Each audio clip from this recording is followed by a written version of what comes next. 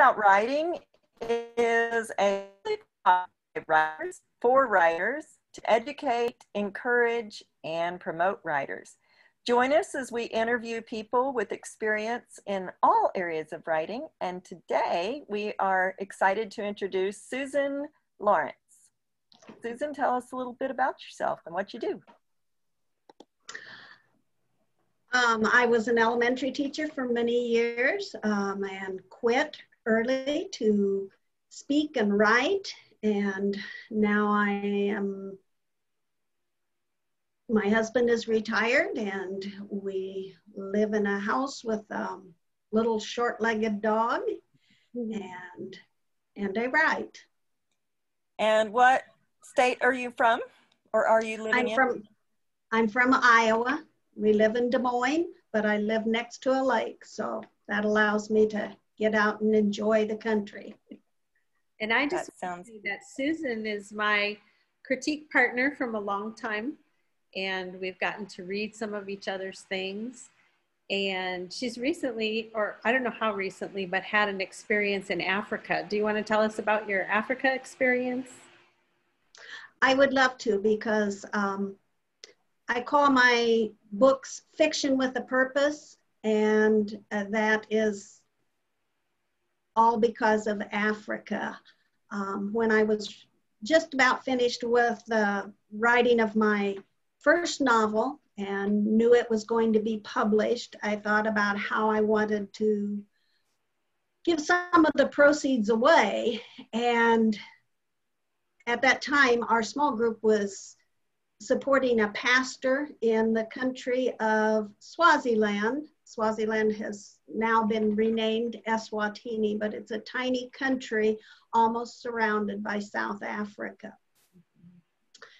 And we had a chance to meet the organizers of Poor International, which was the organization that we were supporting the pastor through.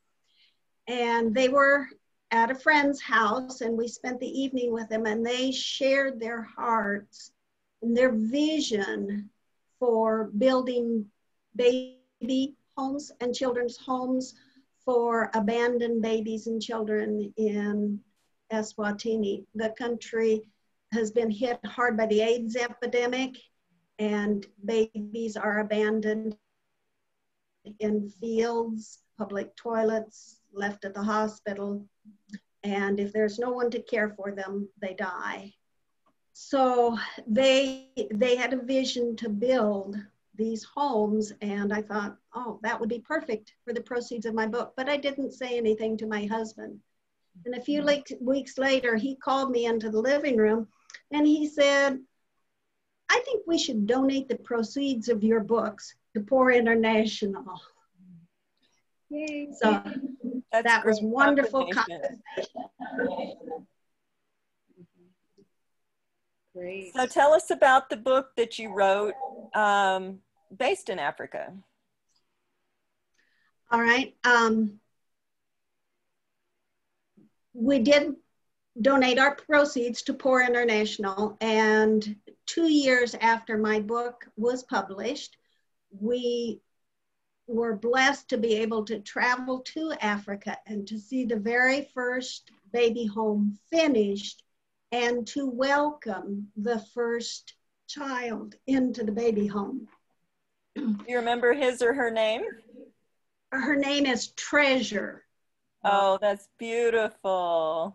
And she is indeed a treasure. But while we were there, I visited the care centers where they feed the children and give them a lesson. And as a retired teacher, I was struck by the lack of books in the care centers and in the places where the children lived. So I decided right then that I wanted to write a book for the children, about the children. I wanted it to reflect the country of Swaziland or Eswatini. So I came home and I wrote a picture book, but I'm not an artist. And so I just put it on the shelf, and that winter, when I was in Louisiana, I met a woman from my home state of Iowa who just happened to be an artist. Well, I asked her if she excuse me. I asked her if she would be willing to do the illustrations, and she had to think about it, but she did indeed do the illustrations. And last November, the book Shepherd of Eswatini was released. It is written in both languages, in English and Siswati, the native language of Eswatini. And it's a beautiful book. And it's a beautiful book. Thank you. Purchase of this book is sold in America, and a purchase of this book enables me to buy books to distribute to the children of Eswatini, which I hope I can do in person after the pandemic calms down. That would be fantastic for you to get to go back and see how the children are doing, and essentially orphanages, is that what they're building? Yes, but it's their homes. There are now 3 homes. There's 26 children that live in the homes. There's a boys' home, a girls' home, and an infant's home. And the caretakers live there as well. So it's kind of a more family than your typical orphanage. That's wonderful. Yeah, sounds really good. Tell us about your other books. What other writings do you have? I have 2 family devotions that are no longer in print. And then after I retired from teaching, I had time to write novels. And my first novel was Atonement for Emily Adams, which is in the genre of women's fiction. Just this year, I released Restoration at River's Edge, which is also women's fiction.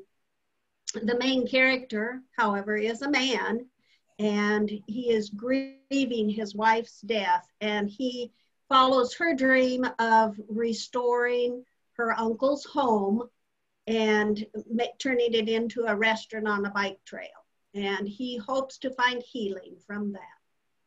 That's a great setup. I've also written 2 children's books, The Long Ride Home, which is a story about the orphan trains, which came from New York to the Midwest. And in my story, of course, they come to Iowa.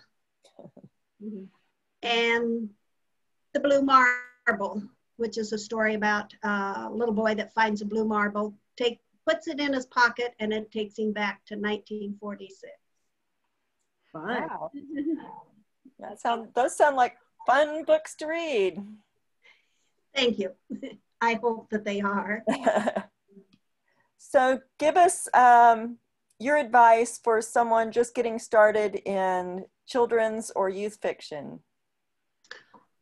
Don't give up. I will never be a John Grisham or a Karen Kingsbury, but I'm Susan Lawrence, and God gave me stories to write. And those stories have the ability to touch or inspire or to motivate someone in a way that no other story has. My first women's fiction book, someone made the comment that this book changed my life. And so that book was worth writing, if only for that one person. That's right. Yeah. So don't give up. Keep at it. Write your own story, the story that God's given you. Great advice. Thank you so much. Absolutely.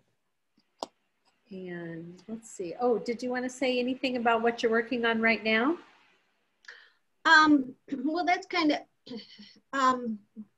Terry, you had asked me about using life experiences. And our family was really blessed because my mother was a diary writer. And I have all of her diaries from the time she was 13 on up.